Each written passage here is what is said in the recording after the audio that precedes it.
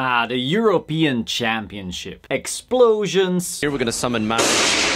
Oh wow, we have an incident in the hall here. Fancy big cards, dogwood shenanigans in time. Let's talk about it. Now, if you still need Yu-Gi-Oh cards, go to 50cards.shop and use the code SOLEMN for a discount. Link will be in the description. So I just got back from the European Championships and a lot happened. I have a lot to talk about. And I think the one thing most people agree on is that the format is ass and that we need a major ban list. So let's just unpack everything. So first, I want to start with some positivity. I have to say, organization-wise, it was very clean, except for that explosion, but I mean that's not really in the hands of Konami, so more on that later. And I really liked how much the stream was also stepped up, so huge shout out of course to Farfall, Lampy, all the other casters, and of course all the people behind the scenes doing that production work. A lot of people were complaining last week about the American Nat stream, not because of casters of course, but because of just the stream layout being weird, and maybe between rounds you had so much time of waiting and just audience footage. Whereas here in Europe, I feel like they really stepped it up. You know, you had these post-game playthrough moments where people, you know, talked about what was going through their head. The interviews were nice like that. You also had footage from the playoffs, so you always had something to watch, even though after a while you were like, oh, I've already seen this one, but that's fine, you know. And then also, and this is actually a really interesting one, they stepped up the set, you know, the place where you have the casters talking to players. This is actually something that I brought up a few months ago when I had gone to a Pokemon event and I said our sets look like ass, and they did. For a long time it was just like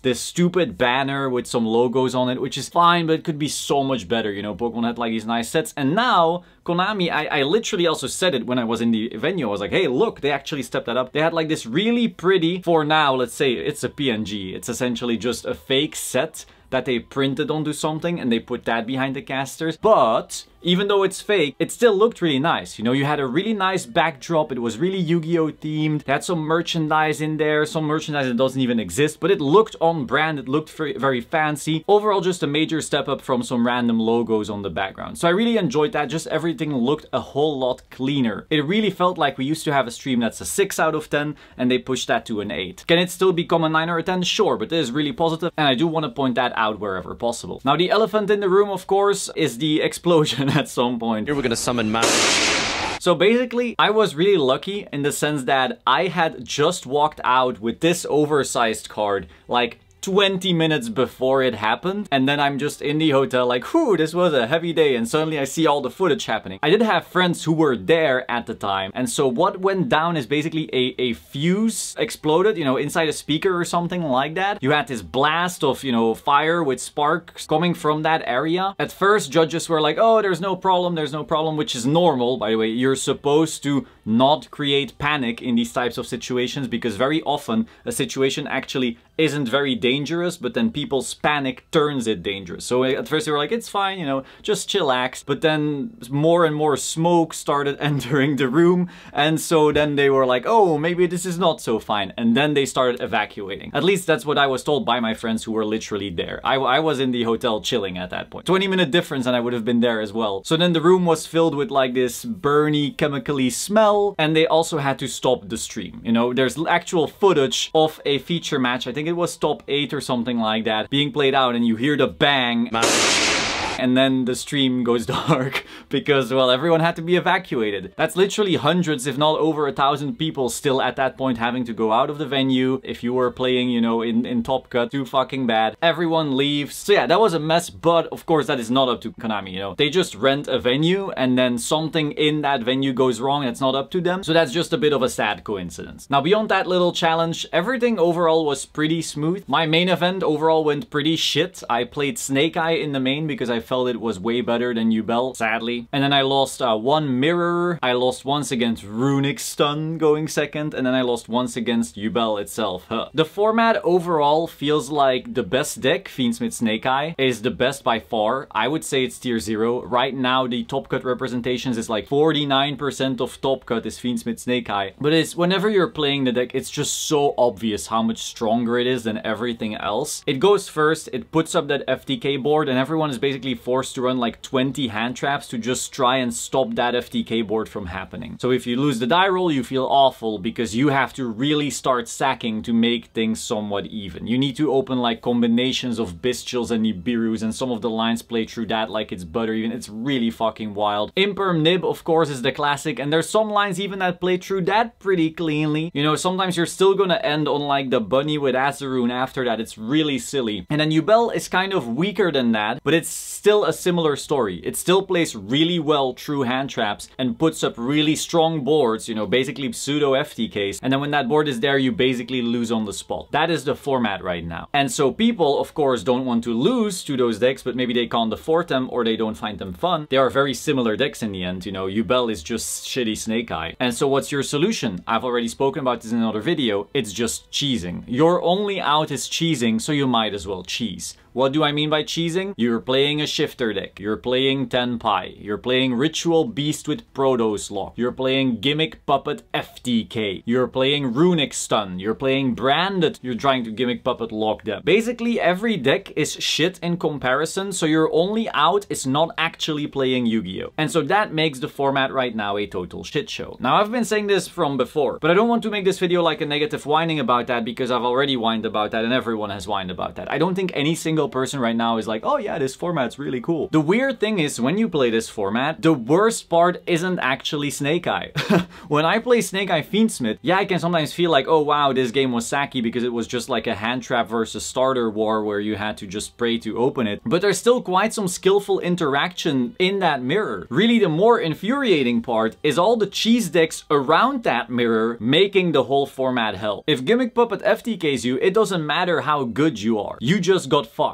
If Runic Stun opens their Amano Iwado and then just nukes your board and decks you out, it doesn't matter how good you are. You just got fucked. If Tenpai just opens their shifter, it doesn't matter how good you are when your hand is full of Diabell Stars and Fiendsmiths or YuBel cards or any other deck really, you just got fucked. And so while the tier 0 part of this format is awful, of course it's not a great feeling, it's not the worst part to me, really. It's all the cheese bullshit around it that makes it so aggravating. So overall, you need a massive ban list. I think a lot of people agree on this. Not everyone will agree on what needs to be hit exactly, but we do need one, so everyone's looking forward to August. Now then, of course, I grinded the side events and tried to win this baby. As you know, I'm a huge YuBel fan, as you can see from right here, and of course now right here. Super stoked on that thing. So on Friday, I played Snake Eye Fiendsmith, and on Sunday, I played YuBel Fiendsmith. YuBel is so fun. Oh my god. I cannot wait for like a ban list that nukes so much shit. And you can maybe even give a little tap to YuBel. I don't give a fuck. I just want a format where when I play YuBel, I don't feel like I'm throwing. The deck is solid, but it just feels so bad when you're playing something that is just worse Snake Eye. Now, one more issue that I want to talk about with this format, where the best decks are trying to build these semi-FTK boards, is that there's a little thing that happens when there's semi-FTK boards. And that is that people try to play into them. So let's say, you know, you went first and you built this semi-FTK board, whether it's from YuBel, whether it's from Ritual Beast, whether it's from Snake Eye Fiendsmith, I don't care. You made a semi-FTK, you know, you played with yourself for 10 minutes and it's really fucking strong. Now your opponent stares at that and goes,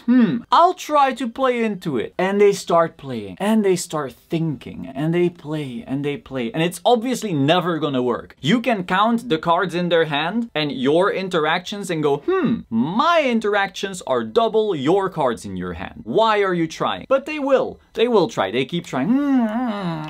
Maybe this one card will trade with 5 interactions. Just maybe. And so they try and try and try. And before you know it, your game 1 took 35 minutes. And so then you won game 1. Cool. So game 2, you go second. You look at your hand. It's all engine. You're like, well, I'll do the smart thing. I'll scoop quickly so we can play out our game 3. And so what do? You start your game 3. There's only 7 minutes on the clock anymore. You go normal, summon Snake Eye Ash, effect, Poplar effect, and they go Dogwood? Of course, because you just had 35-minute game 1s where your opponent tried to play into a board that they could never break, but they tried anyway. And now you just got FTK'd by essentially the time version of Maxi. And if you looked at various lists, everyone had predicted that this format would play out like that. If you had watched the American WCQ, the streams, I think over half the games were decided in time. So you could figure out, hey, I think this is going to be pretty important. You know, Lacrimosa just burning in time and that being the main engine also means like, hey, you're gonna get randomly cheesed by this bullshit. And so yeah, all the topping lists have this dogwood bullshit, a bunch of the top cut matches, a bunch of the Swiss matches and